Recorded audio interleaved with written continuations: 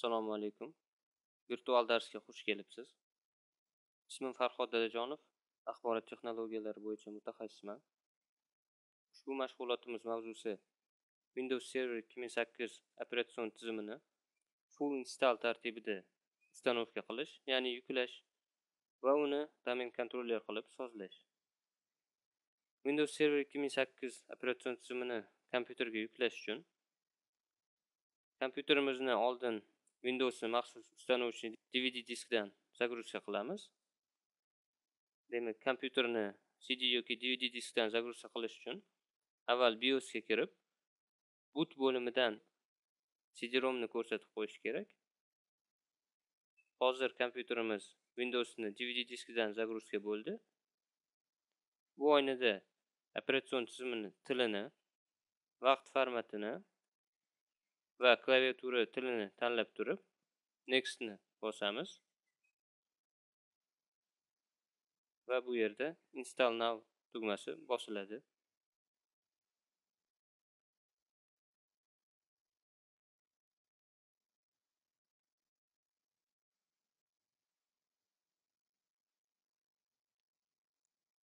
Bu joyda yuklanayotgan Windows'ni versiyasi tanlanadi.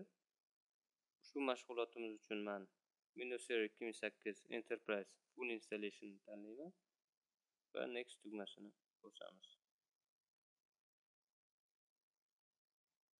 Bu yerda litsenziya shartlariga rozi ekanligimizni tasdiqlab,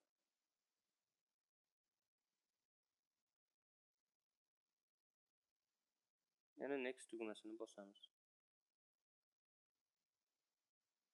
Agarda biz hozir operatsion tizimni Windows Server 2003 ishlayotgan kompyuterimizga ustanovka qilayotgan bo'lganimizda, bu yerda upgrade tugmasini bosish imkoni bo'lar edi. Lekin hozir Windows Server 2008 ni noldan ustanovka qilyapmiz. Shuning uchun faqatgina custom tugmasini bosishimiz mumkin. Uni bosamiz.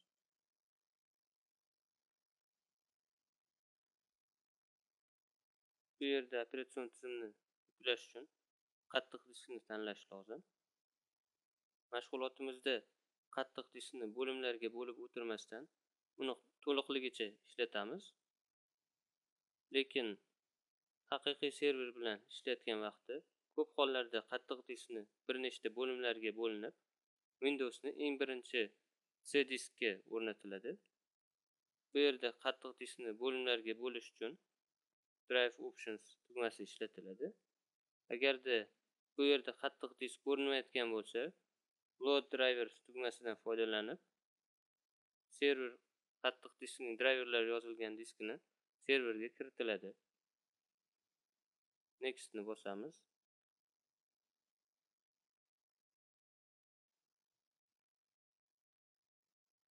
Yuklash jarayoni boshlandi. Ko'rib turganingizdek, yuklash bir nechta bo'limlardan iborat. Ushbu jarayon tugagandan so'ng Windows перезагрузка bo'ladi.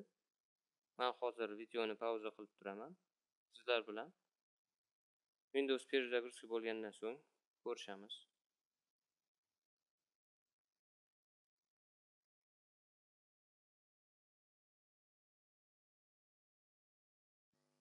Yuklash jarayoni tugab, kompyuterimiz перезагрузка bo'ldi.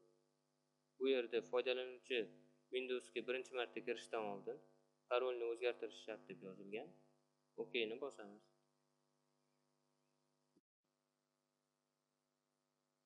Administrator foydalanuvchisining parolini kiritamiz.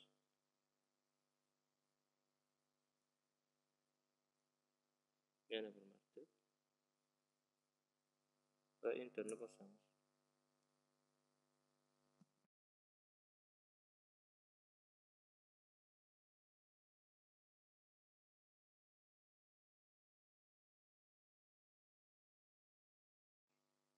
Windows'ni Initial Configuration Tasks, ya'ni boshlang'ich sozlash ishlari oynasi ochildi.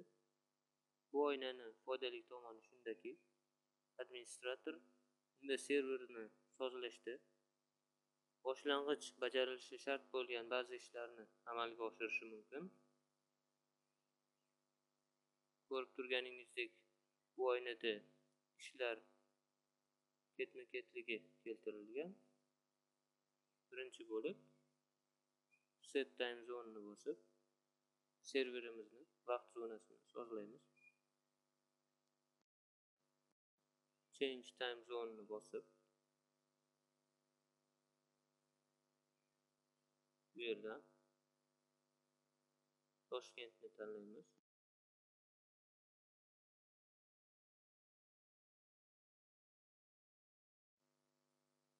OTni bosamiz. Yana bir marta endi tarmoqni sozlash uchun configure networkingni bosamiz.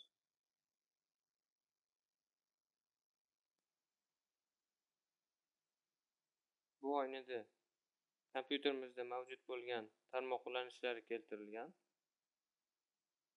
Ulanishni tanlab turib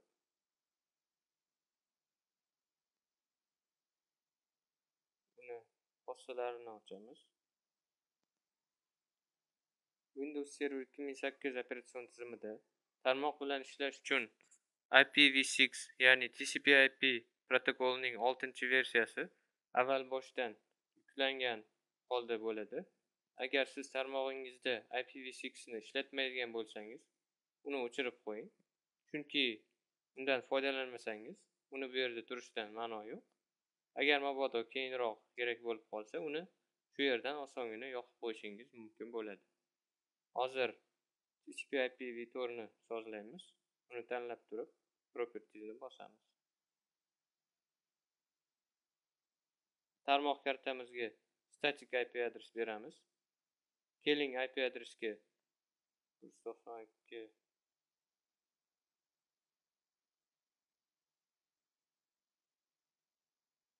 5120 deb IP adres beramiz va tabni bossak tarmoq maskasi avtomatik tarzda to'ldiriladi. Default gateway joyiga tarmog'imizning marshrutizatorining IP adresi kiritiladi. Keling hozir bu yerga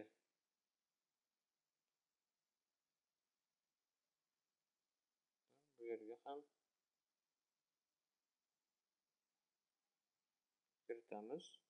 OKni bosamiz. Close'ni bosamiz. Bu oynani yopamiz. Endi ICT oynasiga qaytib, provide computer name and domainni bosib, kompyuterimizning nomini kiritishimiz lozim.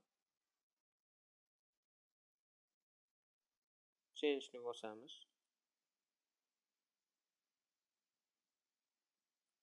Kompyuter nomiga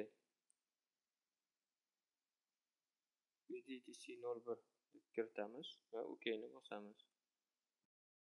Kompyuterning yangi nomi o'rnatilishi uchun перезагрузка talab etiladi. OKni bosamiz va Close'ni bosib